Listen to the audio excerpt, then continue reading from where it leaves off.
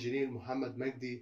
Let's talk about welding polarity AC, DC positive, DC negative, electron and current movement, and heat percentage, advantage of AC and DC.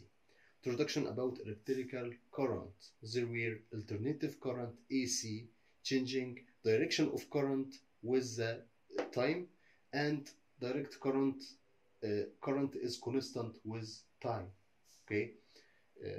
Example for DC is a battery when we lighting a lamp in this picture, and when we change the terminal for a lamp, it lights. Okay, let's go to direct current electrode positive reverse polarity and direct current electrode negative straight polarity, and the difference between them and AC.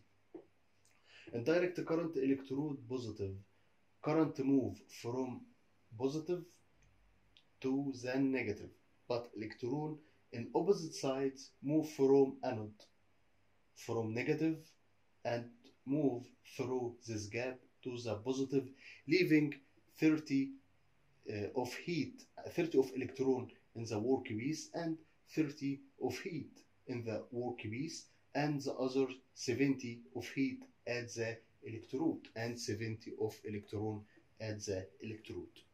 But in direct current electrode negative, current move from positive to negative, and the electron move from anode from negative to positive, crossing this barrier and concentrate in the workpiece with 70 of electron and 70 of heat, but the 30 of heat and the electron at the electrode.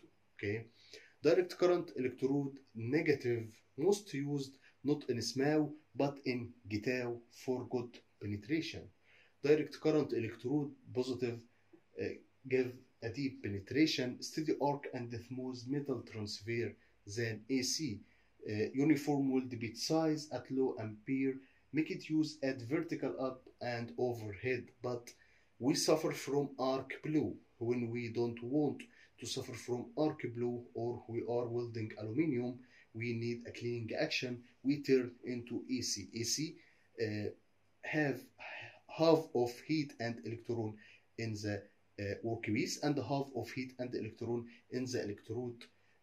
Disadvantage of DC magnetic metal like nickel and the iron. When DC, we may suffer from arc blow. Using AC make arc blow problem solved. Thank you.